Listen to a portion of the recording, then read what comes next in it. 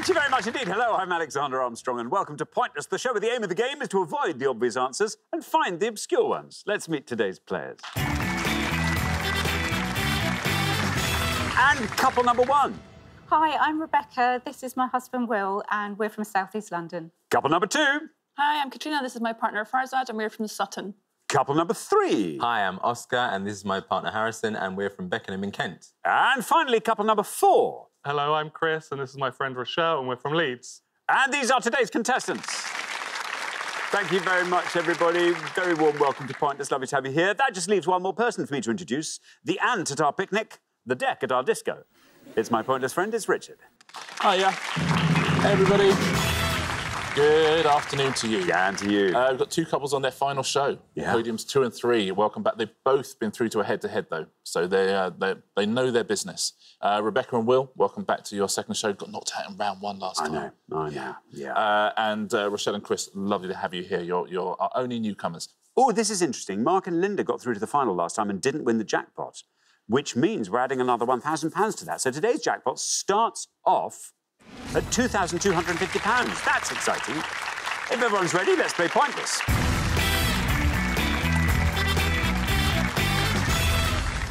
All you have to do is remember this. The pair with the highest score at the end of each round gets eliminated. So keep your scores nice and low and everything will be great. Best of luck to everybody. Our first category this afternoon is literary fiction. Can you all decide in your pairs who's going to go first, who's going to go second? And whoever's going first, please step up to the podium. OK, and the question concerns books with female characters in the title. Richard. Yeah, we're going to show you the titles of 7 books on each pass. We are missing out the word of a female character that's in the title of these books. So what is the female character we're missing out? 7 on the way up, 7 on the way back. OK, so what are the female characters missing from these book titles? Here they come. A's Adventures in Wonderland, Lewis Carroll, 1865. C's Web, E.B. White, 1952. Cider with R, Laurie Lee, 1959. A of Green Gables, L.M. Montgomery, 1908. J.E. Charlotte Bronte, 1847. P. Eleanor Hodgman Porter, 1913. And What K Did, Susan Coolidge, 1872. Rebecca, welcome back. Hi. Here for your second show. Remind us all about you. Well, I'm Rebecca. I live in South East London with my husband, Will, and 2 lovely daughters and 3 cats. 3 cats? Yes. I mean, that's a lot of cats. It's slightly more than we ever intended. Yeah. Are they all closely related? There's a mother and son who we sort of adopted first, and then we had another one just literally turn up at the door as a stray. Wow. Poor thing, it was all skinny and it had a tick on its neck, and we took it to the vet and said it's probably been on the streets for about a month, so it came home with us. What a lovely story. Yeah, she's the boss cat now. Nurse her back to health. When they've got a tick on the neck, it means they've been verified by Twitter, just so you know. Rebecca, what are you going to go for on our board here? I think I'm going to go for the bottom one and say Katie. What Katie did says Rebecca. Let's see how many of our 100 people agree with Rebecca. What Katie did. What Katie did is right. Down that goes to 36. Great start to the round. Well done. Very well played. Lovely start. Yeah, two sequels to that. What Katie did at school and What Katie did next. Next, yeah. Fun. You would think that What Katie did next would be the second Might one. be the second one, yeah. But listen. What Katie did at school sounds more like a bit of a, you know, we branched out a bit. Yeah, that sounds like you're running out of ideas for your third book. Yeah. What Katie did before, I imagine, is what Coolidge had up her sleeve. And then What Katie did in space. What Katie did on ice. That's fun. Oh, that's the touring show. At the Brighton Centre. Yeah, fun. Lovely. Thank you very much indeed. Richard Farzad, welcome back. This is your third attempt. Remind us all about yourself. I am 42 years old and planning engineer working for oil and gas industry. In my free time, I like cooking, running, hiking. I managed to finish 10K Baker Hughes charity in Aberdeen 2018. Wow, good for you. Farzad, what are you going to go for on our board here? Unfortunately, Katie was my answer, but I'm going for the first one, say Alice. Alice for the top one. Alice's Adventures in Wonderland. Let's see how many of our 100 people said that. Ooh, 92 for Alice. I mean, that's not a bad score, is it? Like 160 years after something was written. Yeah. Thank you very much indeed. Now then, Oscar, welcome back. Thank you very much. Great to have you with us again for your third attempt. Remind us all about yourself. So I'm Oscar. I live in Beckenham in Kent. I'm a ballroom and Latin American teacher and Latin American dancer. I'm also a chartered accountant by night. Which came first, the dancing or the chartered accountancy? The dancing, always. The dancing, always. It's something that I've been passionate about for a long time, and something that I'm actually really passionate about is getting more diversity and inclusion into ballroom and Latin American dancing, because you don't see it so much in that form of dancing. My most recent title is being the current South African champion, and that's a place where you do see a lot of diversity, so it's something I'd like to bring over here as well. Good luck with that, Oscar. What a brilliant and worthy endeavour. What are you going to go for on our board? I hope the one I'm thinking of is correct. I'm going to go for the one in the middle, and I want to say Anne of Green Gables. Anne of Green Gables, says Oscar. Let's see how many of our 100 people said Anne. Well, 92 is the high score, and you passed that with ease. 36 is the low score. There you are on 49. Not bad. Yeah, the Netflix series Anne with an E is sort of like a kind of a sequel to that. That's how she always introduced herself. Anne with an E. Yeah. I think I knew her in the late 80s. Yeah. I was thinking maybe I did too, yeah. Thank you very much indeed, Richard. Now, Rochelle, welcome to Pointless. Lovely to have you here. Tell us all about yourself. I'm 32 and I currently live in Leeds and I work as a customer success manager at a tech company. Do you manage people's success? I do. That's good. I mean, that's professional level. Imagine having to work in the customer loss department. That'd be just really depressing. Oh, customer success. Living currently in Leeds, does that suggest that you aren't originally from Leeds or you're planning to move elsewhere? Leeds, be warned. I'm not from Leeds, as you can tell by my thick accent. I'm from Birmingham. Almost indecipherable. I mean, really impenetrable, thick Brummie accent there. I thought I was watching Peaky Blinders for a minute there. Rochelle, you're the last person to have this board. Do you feel like filling in all the blanks? So I think it's Charlotte's Web. I'm not sure on the third one. The Charlotte Bronte one, I think, is Jane Eyre. The only book I can think of that is a woman's name that begins with P is Penelope. But I'm not too sure. I'm going to go for Charlotte's Web. Charlotte's Web, says Rochelle. Let's see how many of our 100 people said Charlotte's Web. Charlotte's Web is right. That goes down to 68. Not bad. Very well played, yeah. A pig called Wilbur and a spider called Charlotte. Shall we look through the rest of the cider with... Rosie. Rosie.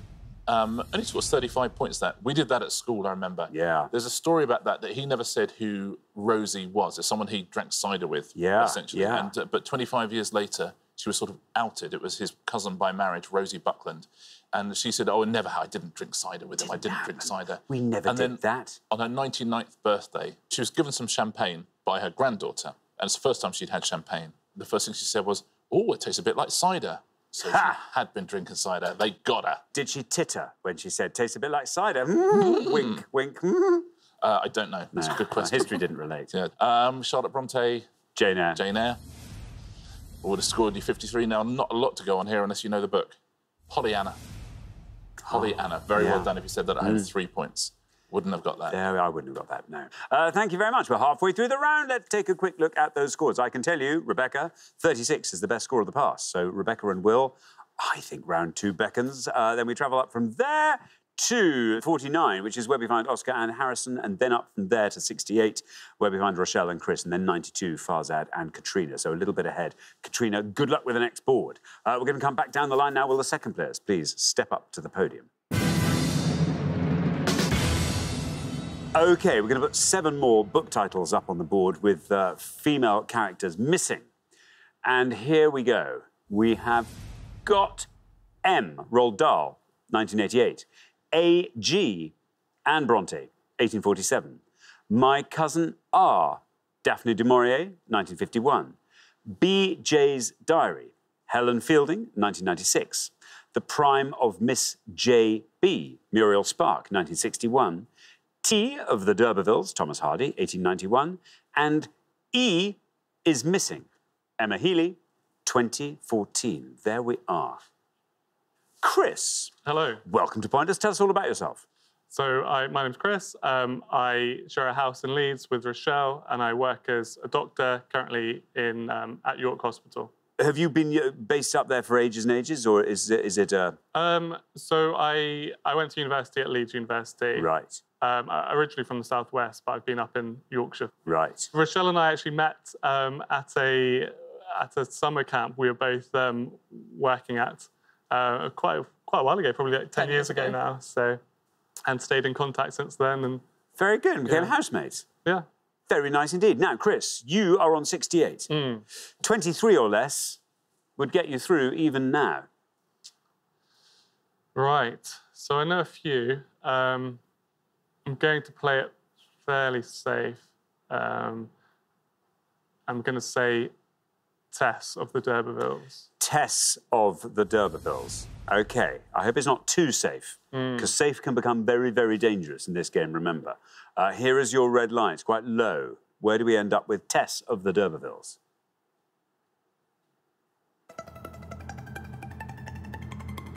I think that's all right. That's all right. 45 is what that scores and takes your total up to 113. Yeah, well done. There's a lost Thomas Hardy novel, The Poor Man and the Lady. It was rejected by several publishing houses, but it's completely disappeared. Fascinating. What stage of his career? Early. Early on. Yeah, before he had his big hits. Thank you very much indeed, Richard. Now, Harrison, welcome back. Remind us all about yourself. I'm Harrison. I'm a professional dance teacher and dancer from Beckenham. Do you ever dance in shows? Do you do that kind of sort of musical theatre dance? Have you ever done that?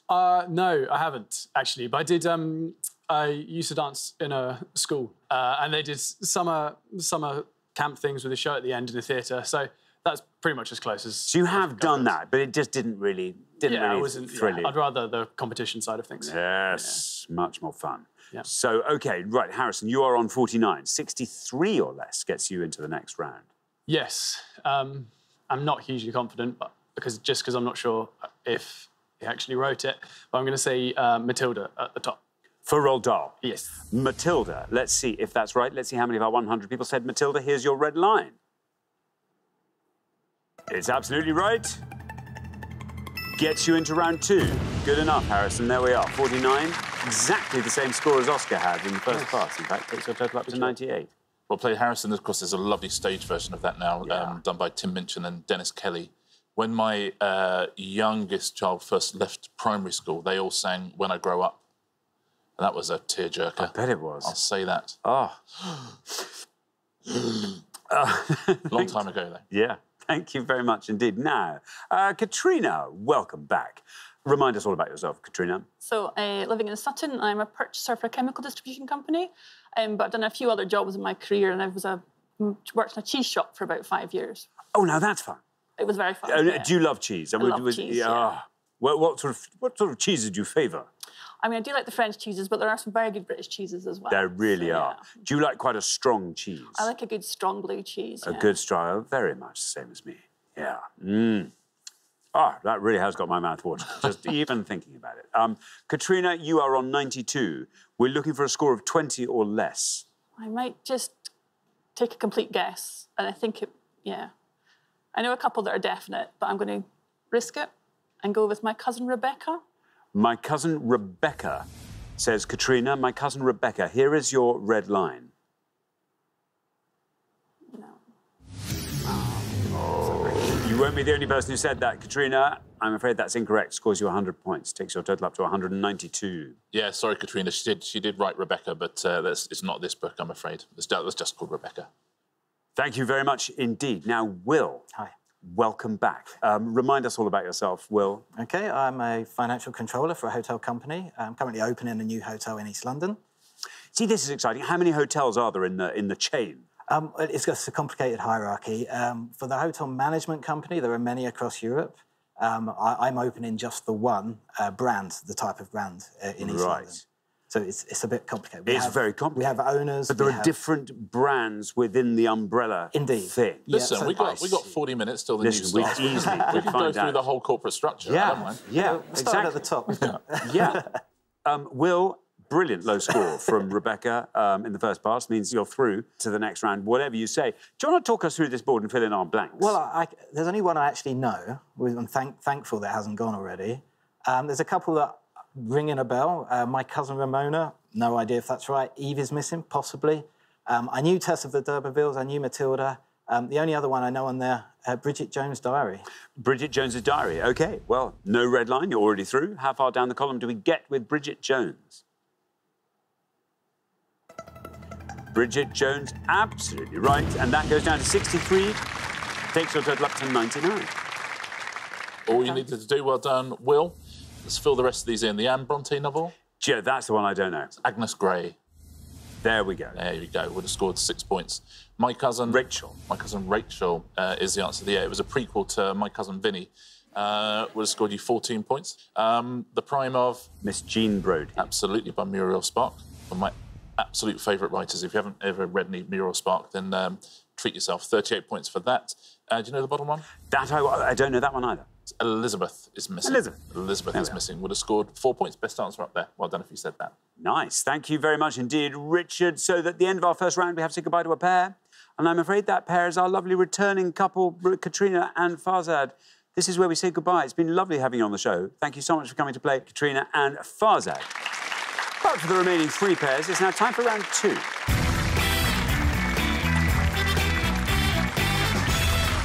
Very well done, everybody. Here we are in round 2. Best of luck to everybody. Our category for round 2 today is food and drink. Can you all decide in your pairs who's going to go first, who's going to go second? And whoever's going first, please step up to the podium. OK, and the question concerns soups from around the world. Richard. Yeah, about time, right? Yeah. In a moment, we're going to show you the names of 5 recipes from the BBC Food website. They're all soups from around the world. Can you tell us any ingredient you'd find in any one of these, please? Exciting. Oh, I love a soup from around the world. Oh, yeah. I like space soup.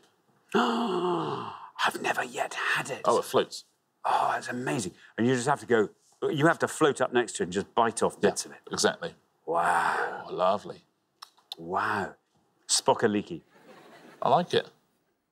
That's literally all I've got. That's all I've got. Right, so it's soup ingredients. That's what we're after. And here they come. We've got Justine Patterson's Moroccan-style soup, Nick Nairn's traditional Cullen skink, Sophie Dahl's Tom Carr soup, the Hairy Biker's borscht, and Tom Kerridge's healthy minestrone soup. There we are, Will. OK, I think sometimes the obvious ingredients are overlooked, so I'm going to go with pepper. Oh, aren't they overlooked? Pepper. Did anyone overlook pepper? Let's find out. Pepper's in there. Pepper's very much there, Will. Down it goes to 19. Not bad. 19 for pepper. Yeah, it's in the Tom Carr soup, it's in the Moroccan soup, and it's in the borscht, black pepper. Interesting. Thank you very much indeed. Right, now, Oscar, what are you going to go for? Oh, it's a tricky one, because you suddenly forget every ingredient in soup ever. But I'm going to say coriander. Coriander, says Oscar. Let's see how many of our 100 people said coriander. Coriander is right. Oh, that's a good answer. Down it goes to 5. Very well done indeed. 5 for coriander. Very nicely done. That's in the Tom Carr soup as well. They found coriander seeds in Tutankhamun's tomb. Thank you very much indeed. OK, Rochelle. Rochelle, what are you going to go for? I think I'm going to go for milk. Go for milk? Milk. If in doubt, go for milk. Let's see how many of our 100 people said milk. Oh. Milk is right.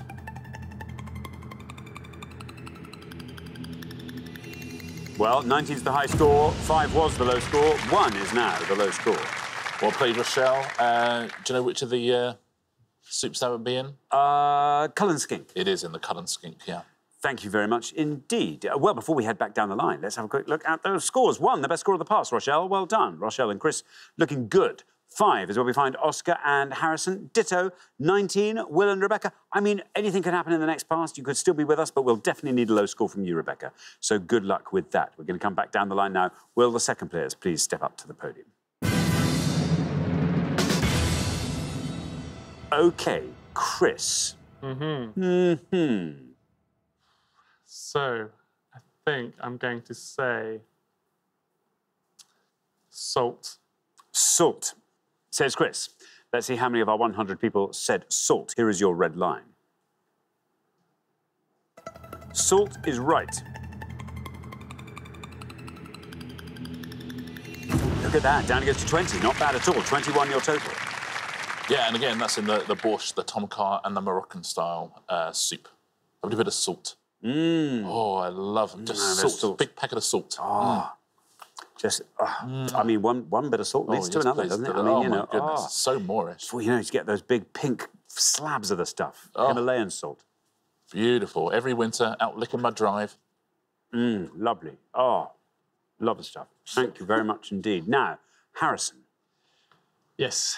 I have 2, and I think they're both a bit of a risk. We're looking at a score of 15 or less is what is required. Yeah. So a risk is a good thing. So I think I'm going to say bay leaves. Bay leaves. Bay leaf, says Harrison. Here is your red line. Let's see if we can get you below that red line with bay leaves.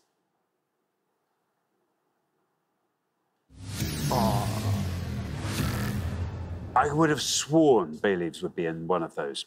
I'm afraid that scores you 100 points, takes your total up to 105.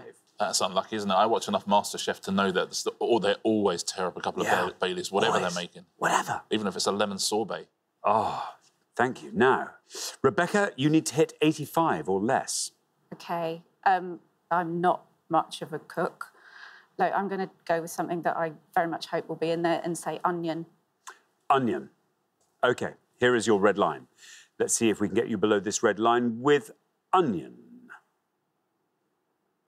Onion is right, and through you go, Rebecca. Down to 36, and that takes your total up to 55. Well played, Rebecca. Yeah, it's in the borscht and the Moroccan-style soup. Do you want to have a little guess? Yeah, I think for fun, well, you have chickpeas or lime leaves. Come on. Or kefir lime.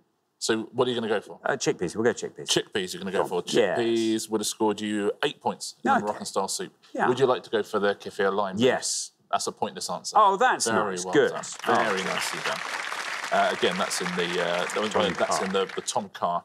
I'll give you some pointless answers. Well, in the Moroccan-style soup, I'll give you some low score of 7 for lentils, 6 for cumin, 2 for harissa, and sunflower oil was a pointless answer for that. For that tom kha, loads of pointless answers. Galangal, the kaffir lime leaves, limes, olive oil, fish sauce, prawns, and cress. The hairy biker's borscht, vegetable oil and dill are the pointless answers. And the minestrone soup, 4 pointless answers here. Bacon, tomato puree, bouquet garni, and Parmesan cheese. And there's 1 pointless answer for Nick Nairn's traditional cunning skink. Do you know what that is? Fennel. There you go. There you go. How about that? Very well done if you've got any of those pointless answers. Thank you very much indeed. Richard, well, that brings us to the end of our second round, and it means we have to say goodbye to one of our pairs, and Harrison and Oscar, I'm so sorry. This is where we say a final goodbye. It's been lovely having you on the show. Thank you so much, Harrison and Oscar. For the remaining 2 pairs, though, it is now time for the head-to-head.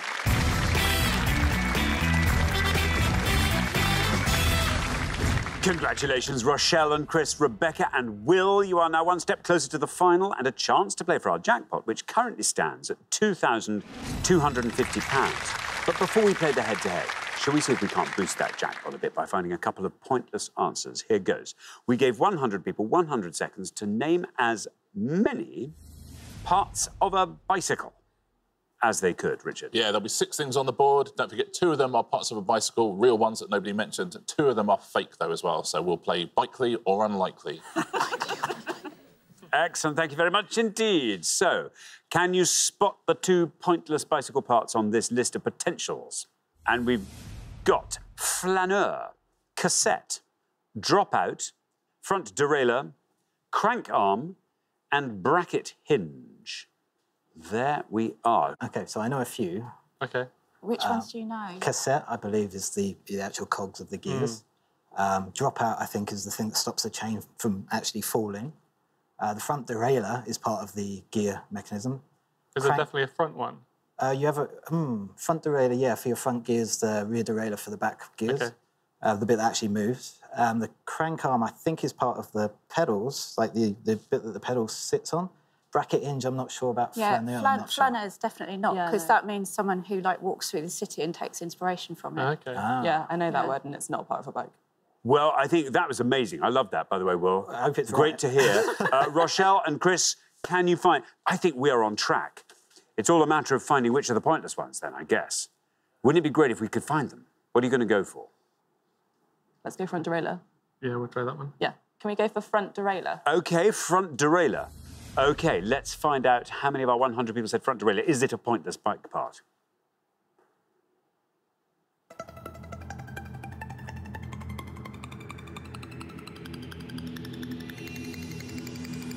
Yeah, go down to one. Down to one. I was with you, Rochelle. Rebecca and Will. OK. What do you think? Cassette, because I think people will get that confused with something to listen to music on. All right, yeah, let's go with it. We'll go with cassette. Cassette. Cassette. Say Rebecca and Will. Let's see if that is a pointless bike part.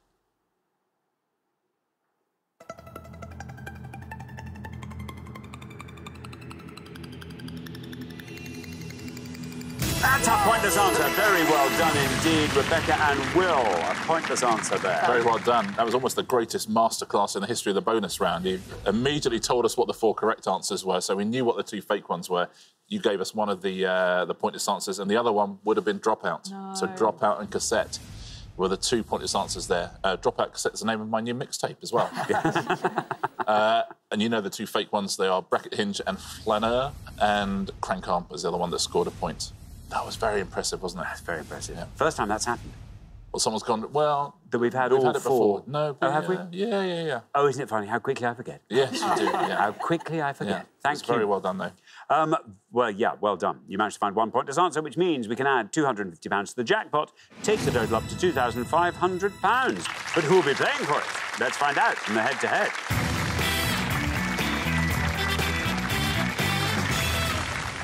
First pair to win 2 questions will be playing for that jackpot. You are now allowed to confer. Best of luck to both pairs. Here comes that first question, and it is all about famous people whose first names are adjectives. Richard. Yeah, 5 pictures now of famous people whose first names are adjectives, but who are these people, please? OK, let's reveal the 5 people. Here they come. All of them have a first name that's an adjective. A.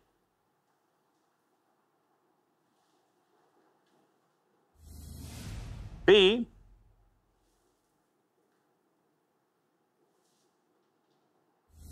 C.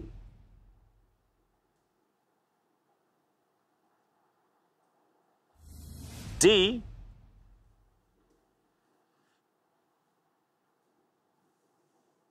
And E.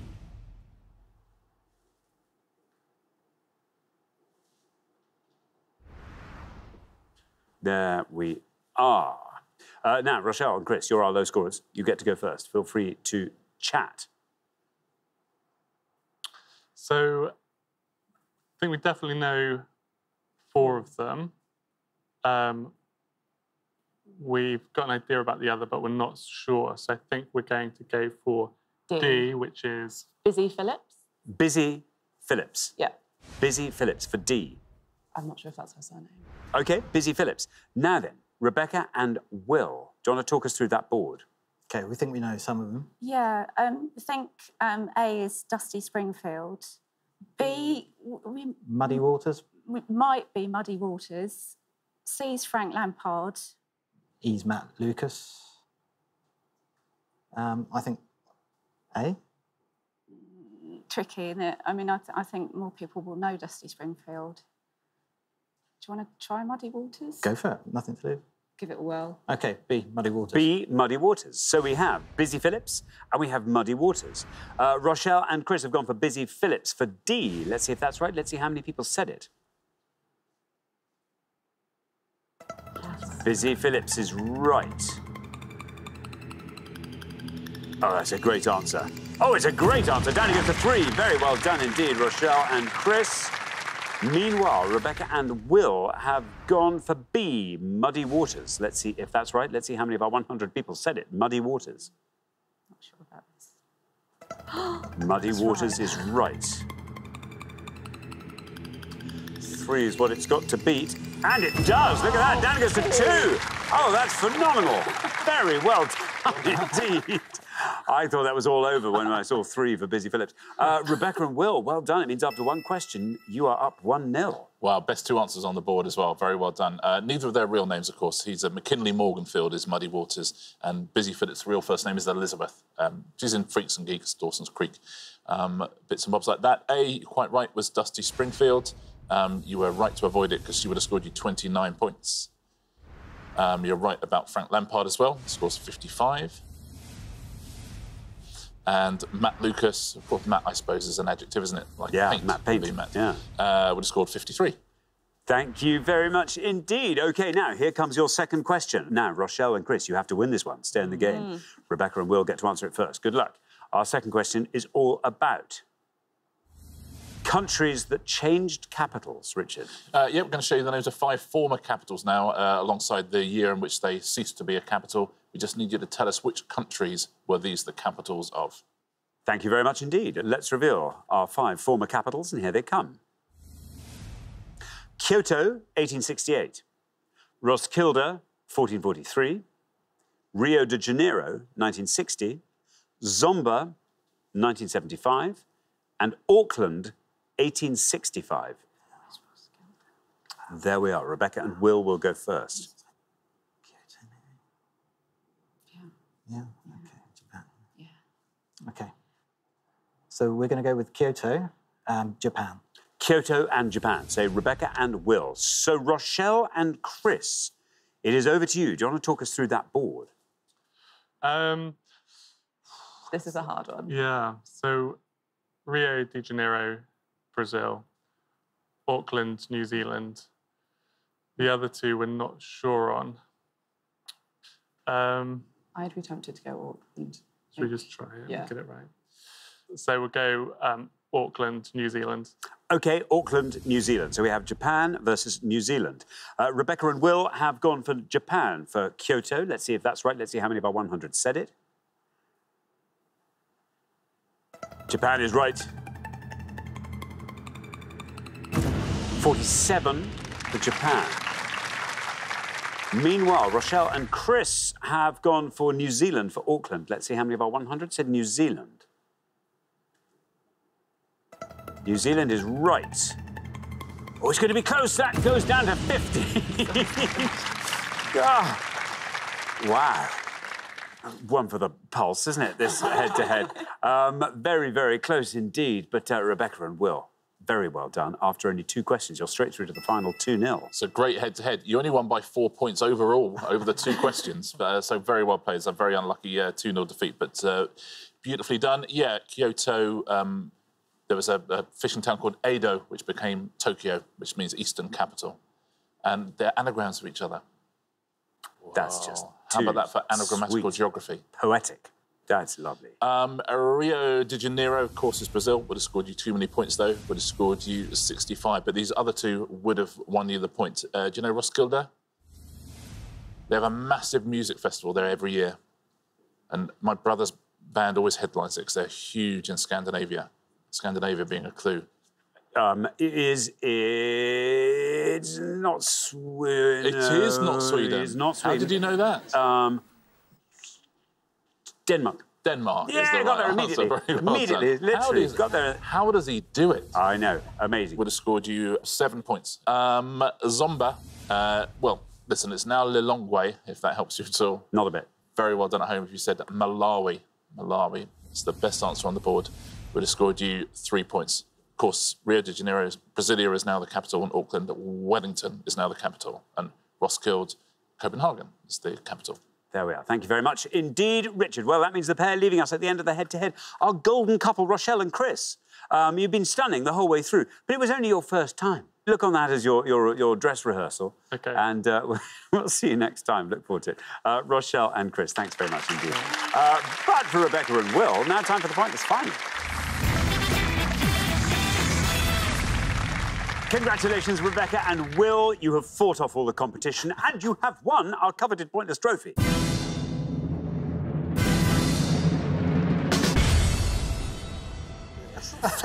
You now have a chance to win our Pointless jackpot. And at the end of today's show, the jackpot is standing at £2,500. Wow, this is perfect. Out round one last time. Yeah.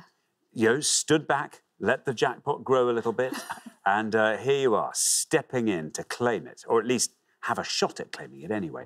What's going to help you win? What do you need to see come up on the board? Oh, so grunge era alternative rock for me, or nerdcore hip hop. That's quite niche. Unlikely to come up that. OK, well, you never know. You never know. Yeah, I'd like anything about Italy. That would be nice. Lovely. Yeah, don't know, really. Let's see. We've got the 1960s US Civil Rights Movement, the 2020 Tour de France, colourful film actors, Cornish art and entertainment. Wow. I mean, recently there's been a lot on TV about Cornwall that we've not watched. Listen, my mother lives in Cornwall, my sister lives in Cornwall. If we get it wrong, my uncle lives in Cornwall. We'll be out the family if we get anything wrong. Yeah.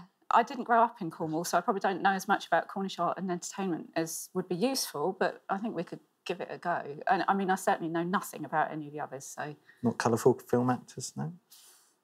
OK. I don't think it's our strongest. Cornish art and the entertainment, it is, and the pressure's off me. It's been on the board for quite a long time. That has been on the board a long time, hasn't it? Yeah.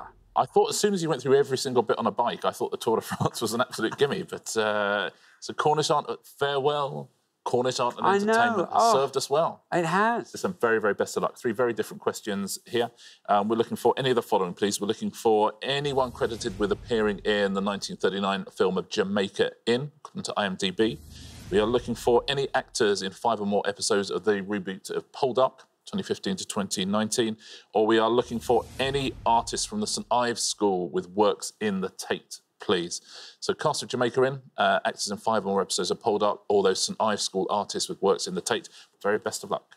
There we are. Now, as always, you've got up to 1 minute to come up with 3 answers. All you need to win that jackpot of £2,500 is for just one of those answers to be pointless. Are you ready? Yeah. Yes. Let's put 60 seconds up on the clock. There they are. Your time starts now. OK, there's an artist, I don't know if there's St Ives School, but there's an artist called Ben Nicholson. OK. Who definitely has something in the Tate. OK, worth a shot. Yeah. I don't know. You watched Poldark? I have watched Poldark.